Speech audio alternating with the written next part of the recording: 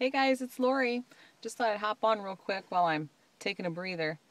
I'm at my afternoon job right now, and I still have a couple hours yet to go, and I'm just whipped.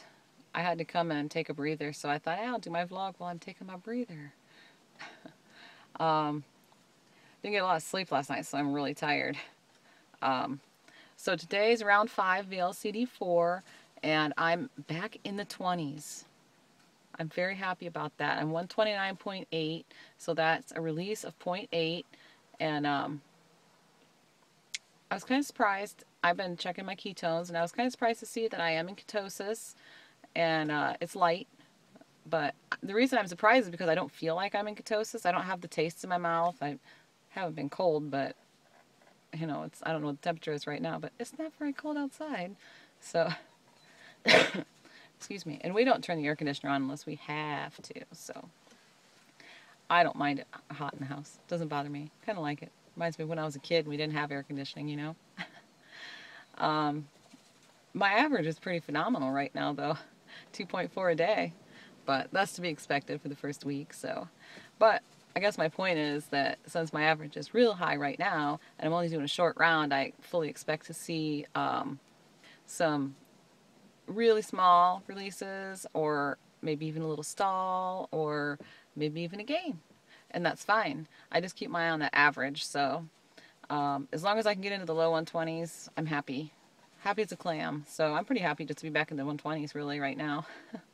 But anyway, I don't have a goal.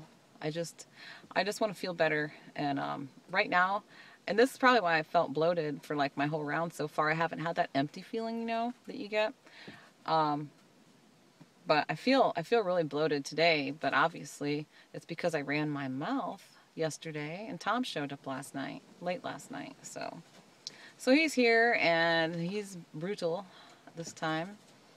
So that's part of the reason I had to take a breather, because I feel weak today, and it's not the HCG, I'm sure. I'm sure it's Tom, because in the last few months I've had, I don't know, about every other month I feel like this with Tom anymore. Um, in fact, my last Tom came after only 10 days, and this time it was about a week late. And I know I started my round when I was expecting Tom, but here comes a fire truck. I don't know if you heard that horn or not, but anyway, I shouldn't have started my round when I was expecting Tom, but Tom's going to show up when I start my round regardless, I figured. So, because he was here my entire last round, the whole time. So, um, but yeah, I guess I'm just happy to be in the 120s. I don't know who's in that fire truck, but they were waving at me. So anyway, yeah, the reason I didn't get a lot of sleep last night was because of the weather. We had late last night, like around midnight or a little after, we were under a tornado warning, and there was tornadoes around us that were sighted. One touched down not too far from us, and I don't think it was any real extensive damage, just some uprooted trees, and I don't think anybody was hurt or anything, so that was good. The tornado siren actually went off 3 different times. We were kind of freaking out a couple times when the storm first hit. It was like it came on strong, like immediately. You get that calm before the storm.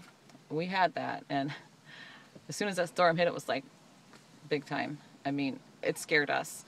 So we gathered in the kitchen. That seems like the most interior room in our house. We don't have a basement, so we gathered in there and just kind of sat there. My oldest son came over. He had just gotten home from work, and he was kind of freaking a little bit because he doesn't have a TV. He's got internet on his phone, but his phone's tiny. So he's like, "Yeah, I'm gonna come over." He's texting me, "I'm coming over as soon as this rain slows down a second. I'm coming over." So he did, and we were watching my little dinky TV that I have in the kitchen.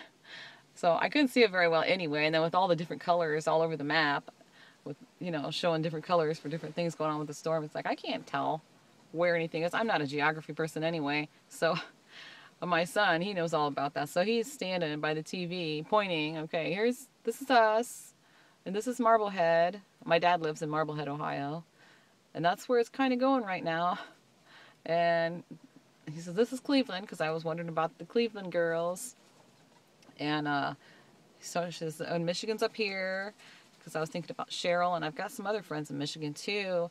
And I thought, okay, it looks like everybody's kind of going to be okay, except for maybe Marblehead. Doesn't look like it's it looks like it's in a bad path.